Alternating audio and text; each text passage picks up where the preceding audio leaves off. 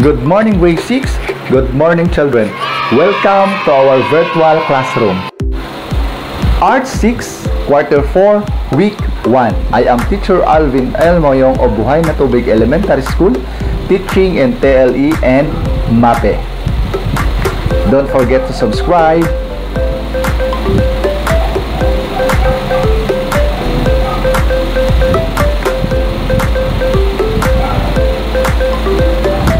And this is our objectives for today.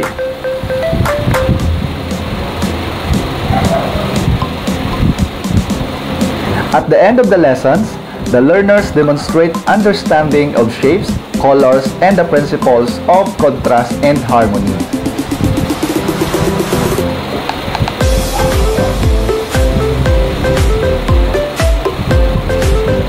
Have you been in exhibits or museums? Have you seen objects displayed similar to the pictures below? This one, another one, and this one.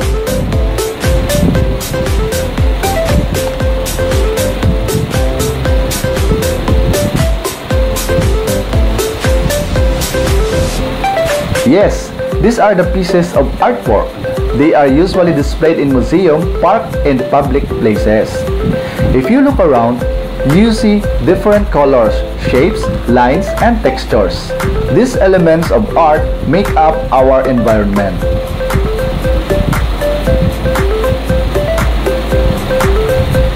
And of course, you see designs that are created using combination of these elements. You see colorful display of this one.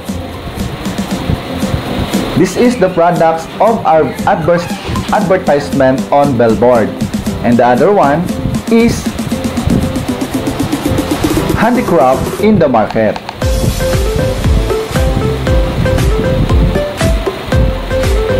And of course, we can have our beautiful and attractive landscape and the sculpture of MacArthur in parks and streets.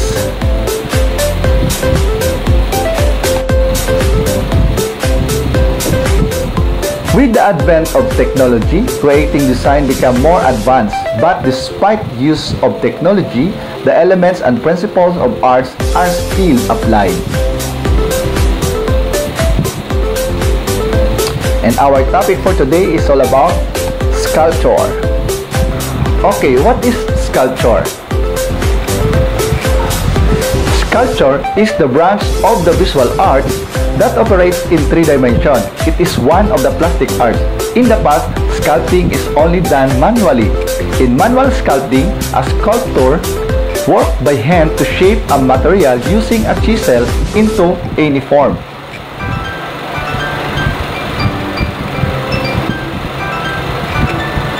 First, the other meaning of sculpture is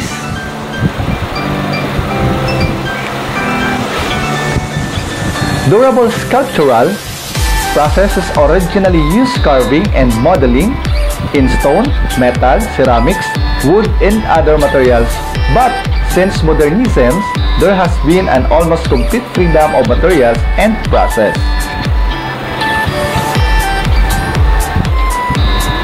This is the example of old way sculpting. And of course, the materials that we're gonna use in our sculpture, we can use clay, we can use sand, and also we can use a bronze.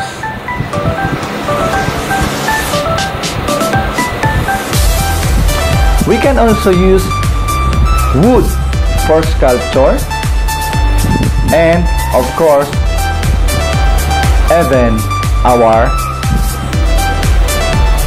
soap. And we can have a famous sculptures in the Philippines. Number one, we're gonna have the MacArthur Monument that can found in latex. Number 2, we're gonna have a lapu-lapu shrine in Cebu.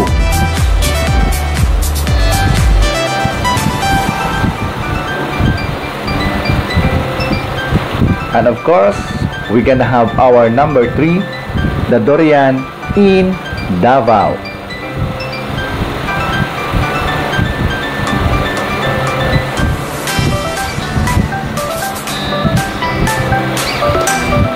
Our number 4 is the Bonifacio Shrine in Ermita, Maynila.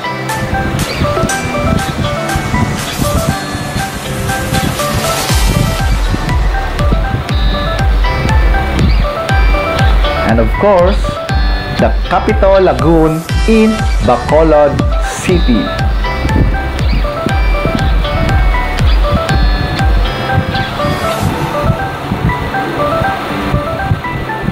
And the Carabao at the Rizal Park in Manila.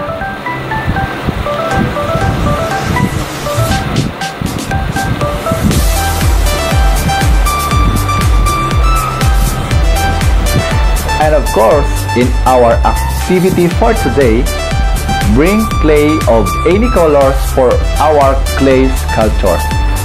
Do your best, kids. 5, 4, 3, 2, 1.